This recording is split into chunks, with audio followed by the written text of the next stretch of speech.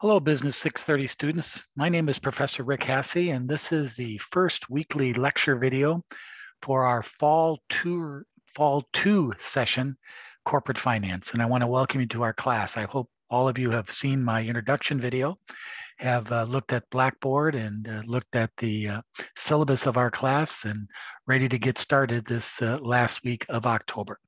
This is an 8-week corporate finance class. We cover a lot of material. I strongly urge you to stay up to date with Blackboard and our videos.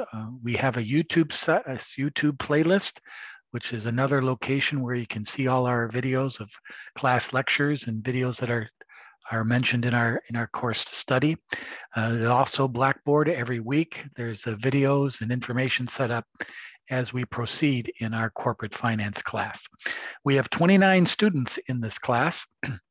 And this is strictly a asynchronous, did I say that right? I probably didn't. Online class. There are no remote or lectures that you have to attend. Everything is online. You watch these videos and my course discussions at your leisure, and hopefully you keep up to date, excuse me, with those on a weekly basis. I load a video every Monday of every week, and that's how we proceed in this class. I have office hours every Thursday night from 6 to 8 o'clock. The link is on our syllabus. It's a Zoom student hours where you can click on that link, and I'll be available every Thursday night to answer any questions. We don't have any case study work for a couple of weeks, but as things develop in this class, I'm sure you would take advantage of those student sessions. Also, you can post to the discussion forum, and I'll show you that in a minute. You can send me emails or text messages, and I'm available to you 24/7. As you'll see, I get back to you rather quickly. So if you have any issues or concerns during the course of our class, please feel free to let me know. But I want to stress to you, this is an 8-week class. We have a lot of material, a lot of work to study, and you can't get far behind. You have to keep up with the work during the course of our class. So I welcome you all.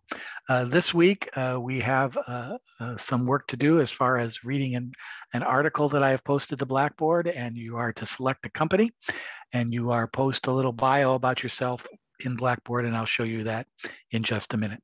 So I want to welcome you all. This is a great class to keep up to date with what's going on in the corporate finance world these days.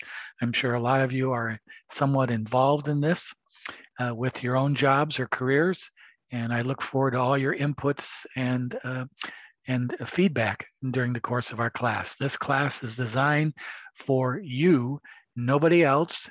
And I look forward to your participation and your feedback to help me make the class as good as possible. So let's begin. First of all, I hope you had a chance to look at our course syllabus. If not, please do so this first week of class. This class is the corporate finance class, CRN 1198 and 2949. It's an online course, no remote, just strictly online work. I mentioned earlier, our student office hours are on Thursday evenings from 6 to 8. You just click on that link and I'll be there every Thursday night at your beck and call. If I'm not there right when you link in, I'm probably with another student. So just bear with me and I'll get to you as soon as possible. We have a YouTube channel. If you click on this YouTube link, let's do that right now, see if this works. There's our YouTube link and my front page of my YouTube site. And what you want to go is to playlists. And you'll see a business finance or business 630 corporate finance fall 2 2021. There it is right there. You just click on that and that's our video we're going to watch in just a couple of minutes for our first class. Also, there is other videos there. This is where I will post my class lecture in addition to the link in Blackboard. So this is a good playlist to hit YouTube. You have access to this at your leisure. It doesn't cost you a nickel. And you have availability for this even after the class to use these videos in any other study or any work that you do. So this is your site to access information about corporate finance. So that's a pretty good thing.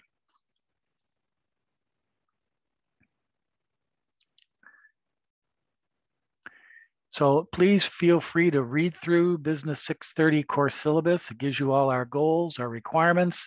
This is a textbook optional class. You do not have to have a textbook. I supply all the material in Blackboard, but some students still opt to use the textbook as a good reference material. I do not select any review problems from the textbook. As far as grading material, I do give you some review problems if you want to practice some things, but again, it is not a requirement of this class. We'll have 4 case studies in this class. The first one is due November 14th. Each case study is 20% of your grade. Now, case studies are where I give you a series of problems or one problem, and you have to answer those problems in relationship to the study that we're doing in the course. One case study is an APA formatted paper.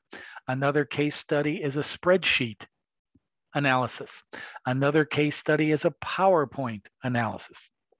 So each case study has different presentation formats and different goals, but they're part of understanding the learning material of corporate finance. You also have a case paper, which will be individual work of where I give you a company needing to make a finance decision, and you'll be doing a capital budget analysis of that company. And this paper will be distributed to you, or the case study will be distributed to you in about the 3rd week of our course or 3rd session. And then it'll be due the last week of our class. It's a case paper and a spreadsheet analysis combined. So that's our work in this class. And then I go on and defining all that in the syllabus. Academic honesty, naturally all your work is done individually in this class. It's done out of class, so there's a certain degree of academic honesty. If you use other resources other than the textbook, you have to note those resources in your casework as references. University mission, public relations, but also some important links. If any of you are students of the Laverne, even though you're not coming to a regional campus or our Laverne campus, you are students of Laverne. Thus, you have the rights of all students to access information and get all other types of material. These are links to counseling, health services, safety, Academic Success Center, all different types of links here if you so desire. And if you need any specific information about those, please feel free to ask. Also, since this is an online class, there's certain privacy issues. All the work is unlisted on YouTube. All the work is encrypted, and you have the only access to this material. No one else will see your name, see your picture, or anything having to do with this course. Also in the syllabus, I listed some important dates when specific work is due. Case 1, 2, 3, and 4. It says there group case paper, but that is an individual case paper. That is not a group case paper. And all the due dates of all our work. Notice that last week of class, you have a case and you have 2 cases due that last week. Course evaluations are due December 20th, and I post all our final grades by Thursday, December 23rd. And here's our schedule of certain activities week by week. If it's in yellow, that means there's graded work to be done. Don't worry about this electric case teams determined. That's, again, an individual case paper. I have to update our Blackboard for that. Our first case work is in the week 3, due November 14th. And then all the material week by week that we will cover in this class. I do list some articles, chosen articles for sometimes during the weeks. I have posted week 1's article, and I'll show you that just a minute. There are articles that will be posted to Blackboard that are part of our study for the week that I would like you to review. So that's our syllabus and our schedule. So please get familiar with it, understand the due dates, understand when material is due. And if you have any questions or concerns, if you're going to be out of town, which doesn't mean anything, this is an online class, but if you're going to have certain things that demand of you during this time period, please feel free to let me know and we'll work on that.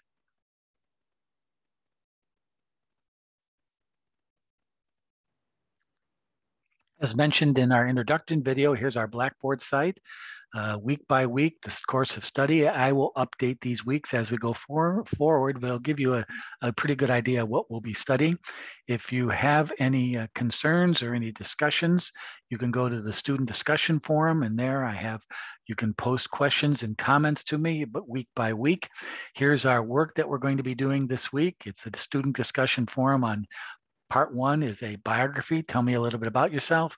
Part 2 is to select a company that you might be interested in that we will be studying in a variety of different areas this semester, or this term or session, as they call them now. And also find me the beta of the company, which is the subject of our topic this week, risk and return, from chapter 6 of our text. And I have a little PowerPoint presentation I'll show you in just a minute in that. So there's our discussion forum. Here's our first week study. As you can see, I have posted an article. I'd like you to read this. It's about a 10-page article. Efficient, chaotic, what's the new finance? I'd like you to read that article, please. You're going to have something to do about this down the road in some of our case studies. So please, and I will discuss this next week in my week 2 lecture. Here's our agenda for the week, which you saw at the very beginning. Just click on that, and this is what we're trying to accomplish this week, and it gives you a good idea of key points to be familiar with going forward. Here's my original welcome video, and then our PowerPoint. Be a good idea without a textbook to look over these PowerPoints on a weekly basis. They can go over some of the key data of what our discussion, and then a variety of videos that you can play right on this site, or you can see these videos also in our YouTube playlist. So there's good videos to establish our key ideas of the discussion this week. And all the case study work will be driven by these articles, these videos, these PowerPoints, and my lectures as we get going into the case study work in a couple of weeks.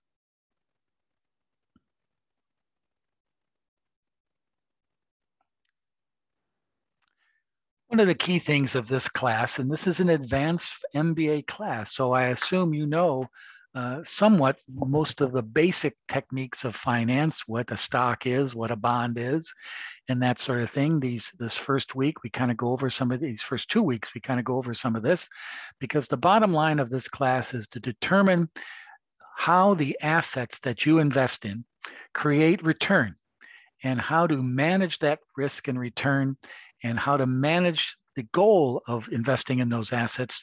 And that's the goal: to maximize shareholder value, maximize the value of a company. That's what a corporate finance does. That's what financial management does. If you remember, there are 3 sources of finance or capital for a company, 3 legal sources: the borrowing of money, debt, the issuance of equity.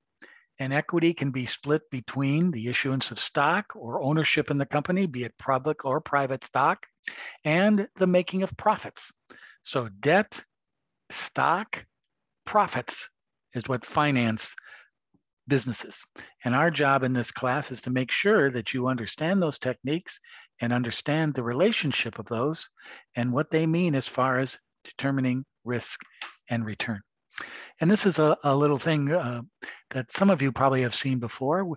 One of the key reasons, that ways that companies' stock and their value of the business go up, is because you generate cash flow, you generate profit, you invest in operating capital, and you create free cash flow, or basically cash flow. And that cash flow is divided by the cost of your money to get that cash flow, the cost of capital, what it took you to purchase and get that cash flow. Over time, you add up the values of that, you get what is called the value of the company. And so some of the key areas of this class is to determine, how do we create value? How do we determine and generate cash flow? We invest in assets that produce a return, profits. What did it take us to get those assets? What did we borrow? What did we issue stock? What type of profits we used from prior periods? And what did it cost us to acquire that capital? Combine all that, we determine the actual value of the company. And that's what corporate finance is about. And that can be a for-profit or not-for-profit company as well. That's the key to this class and this study, is understanding those concepts. And that's what we'll be going over in this class. And we'll be looking at examples and real-world examples Our goal of finance is to generate a return on investment, generate a return on investment in dollars, in percentages. One of the key financial determinants of any business, we'll talk about these a lot next week, is what is our return on investment? What did it cost us, and what did we generate as a return? For example, if we invest $1,000 and that $1,000 brings us a return of $60, our return on investment is 6%. Pretty simple. It just can get a little bit more complicated on, naturally, you add a few more zeros to that dollar amount as investment, and also where did the money come from? And that's what we're going to study in this class. But one of the key things of driving this return of investment is, what is the risk involved? A lot of you today probably would not buy stock in a company that makes nuclear reactors. Why? We don't use many nuclear reactors anymore. We have other sources of energy being developed in 2021.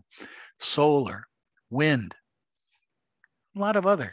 The use of nuclear power is diminishing. It's just like, now's not the time to invest in coal, because those industries are on the way down. They're still valid, they're still producing return, but they're not at the center of new development. So we want to know, what is the risk of investing? That's a key thing. And that's what beta, and that concept of beta that I'm asking you to find out about your companies you select this week, that's why beta is so important to understand. And beta is trying to look at the probability and the return of different scenarios over time. For example, here, the most likely of making 6% off this investment that we just saw is 40%. But also there's a likelihood that it could lose 14% or even make 26%. What is the probability and the likelihood of making money or losing money? That plays a lot. If all of a sudden I won the lottery today and I won $2,000, well, if I want to make it safe and not lose any money, I'll put it in my savings account. I'm not going to get much return on that investment, but I know I'm not going to lose anything. But then I say, I don't want to make $10 a year on return. I want to make $200 of that $2,000. I want to make a 10% return.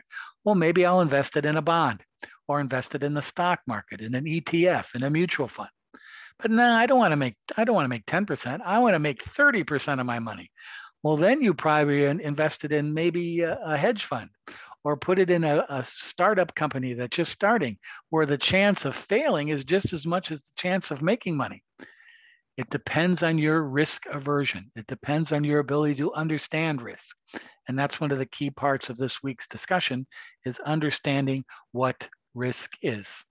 It's the probability of different scenarios. It's notice the probability diminishes over time as risk changes. And some of you have studied statistics and other areas of economics and finance. You know about standard deviation, the standalone risk from average to out in the different areas of return. And we use this in historical analysis. And that's what beta is. Beta is a historical analysis of the firm's risk in the market compared to the market. And they use a common formula in this called the capital asset pricing model. You need to be familiar with this model. It determines what is the return on equity in a company. The return on debt is basically the interest rate on the debt.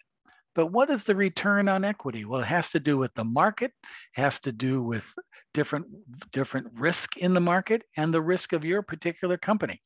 And that's where the capital asset pricing model helps us to determine that. And to determine that return, we have to know the risk of the company in the market. It's called beta. Beta can range from 0, which is zero risk, which is not too much of that, to 1, which is average risk, which is basically the beta of a Standard & Poor's or a Dow Jones Industrial Mutual Fund. That's average risk is 1, or as high as 6 or 7 or 8. And that would be the risk of investing in Greek bonds or the risk of investing in Radio Shack. Very unlikely you're going to get your money. And that's a high risk with a higher beta. Where is your company that you selected in this class? Where is their beta? It's probably anywhere between 0.4 to 1 to 2 in that general area. But that's the risk of most high tech or most corporations that you'll be picking, is it's very little. There's some risk, but not much risk, because the companies are managed well and doing well. So we need to be familiar with risk and return. In the capital asset pricing model, the beta of a company are ways to understand this risk. And I need you to study these concepts. Study the capital asset pricing model, especially this equation here. The return on a particular company stock is the beta of the company times the market premium. The market premium is defined as the rate of return in the market minus the rate of return in the risk-free rate. Market return is a beta of 1. Risk-free rate is a beta of 0. That delta times the specific risk of your company gives you the expected return, or the expected rate of return on investing in that company. And this is a historical analysis, taking information from the last 4 or 5 quarters, or 4 or 5 years on a quarterly basis to determine that. And that's what beta is. Beta changes usually every quarter as the return changes, or the return or profits of a company that they report. So this is called a security market line. The required return on an investment is the risk-free rate plus the beta times the market premium. This is a very important concept that we need to refresh ourselves with this first week, because this is going to lead into a lot of other different discussions during the course of our class. Because remember, the goal of financial management, the goal of corporate finance, is to maximize value. How do you maximize value to the people who invest in you? You pay back loans. You pay the interest and you pay back loans. How do you maximize value of the people who buy your stock or invest in private equity in your business? You give them a return on their investment. You give them dividends. The stock price grows. Why does the stock price grow? Because the company or the people who invest in stocks in the market, the supply and demand generates a rising stock price, and everybody makes money. When stock falls, it means people are selling the stock, and there's more sellers than buyers, so the stock price drops because people don't see any return anymore in that stock. And this is very simplistic, but that's generally how the market works. So our goal this week is, first of all, to understand this risk and return by this capital asset pricing model, the role that beta plays in this, and making sure we understand. For example, here's a company called Blandy. They have a beta of 4.81, a return of to calculate it in their beta calculation. And actually, you do not have to worry about this calculation, but I want to show you how beta is calculated. It's the standard deviation of the market compared to the company, multiplied by the standard or the price of the stock in its beta calculation. And then you get a beta of 0.6, where average beta is 1. Blandy's stock is less than 1, so it's less risky in the market. If we take the risk-free rate of 4% and multiply the beta times the market premium, we get 4% plus 3%, which the company has a required rate of return of 7%. Now, what does that tell the company? It tells the company that they have to invest in assets that are generating at least a 7% return to satisfy the needs that the investors place in them that give them the money. If they don't make 7% of their money, people are going to start selling the stock or calling in loans. It gives a point of reference. Many people call that rate the hurdle rate, the opportunity cost. But that's the basic return requirement of a company based on their risk in the market. Remember, the market premium is at 5%, is calculated by taking the risk, the premium return in the market, like the Standard & Poor's 500, and the risk-free rate. So in this case, the return in the market was 9%. The risk-free rate is 4%. That means the market premium is 5%. That times the company's beta, and we get our required rate of return. Investors look at this all the time. Companies monitor this all the time. It gives them the status of their capital in the markets. So notice here how beta can change. If beta is, like in this case, we just looked at for Brandy, if beta is 0.6, we have a return requirement of 7%. But if our beta is a little bit higher at 1, notice it's now 9%. And notice if our beta is even higher, which higher risk, 1.3, 10.5%. So notice the higher the risk of a company, the more expensive and the higher the amount that is required for them to attract capital and keep their investors happy. And that's why risk is so important for companies' financial management. They don't want to have a lot of bad debt. They don't want to have a lot of poor performing assets because that'll drive up the beta and make their money more expensive. Very important concept this first week. So this is a short little presentation of the definitions of risk that I want you to be familiar with. And so look over this PowerPoint this week. It gives you a little bit of background of what some of the videos you'll be looking at. And in our case study work beginning in a couple of weeks, is you're going to take that risk of beta for your particular firms that you're finding this week and doing some analysis on that.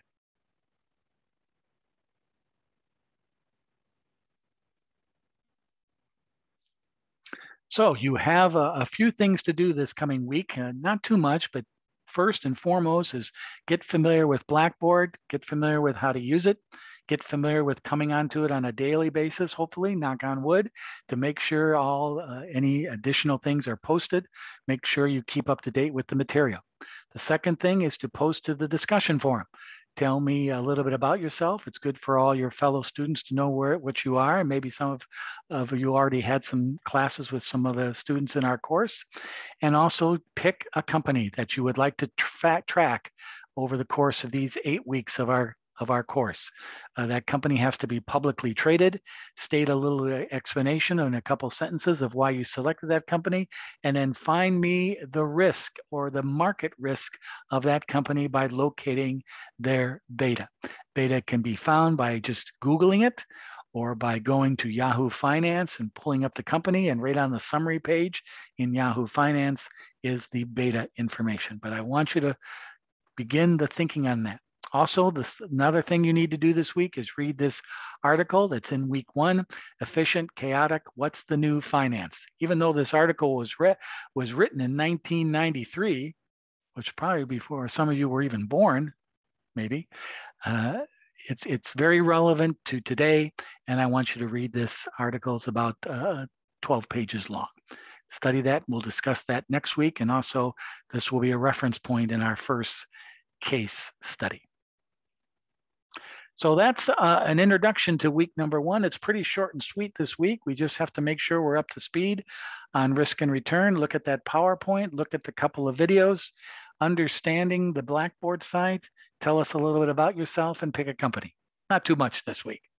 So I stand by and ready. If you have any questions, I'll be available Thursday evening. If you just want to sign on and say hi to me and introduce yourself on video on Zoom, that's always nice. Sometimes I like to keep in touch with students and at least be able to see their faces every now and then.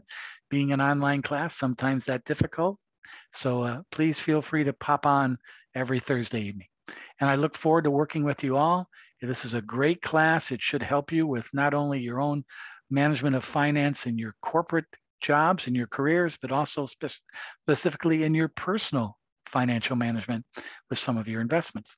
So I look forward to working with you all, and it's going to be fun. Now, I don't know about fun, but it'll be okay. So look forward to this every Monday with these videos. We'll see you down the line, and have a great week. And again, welcome to our class. Adios.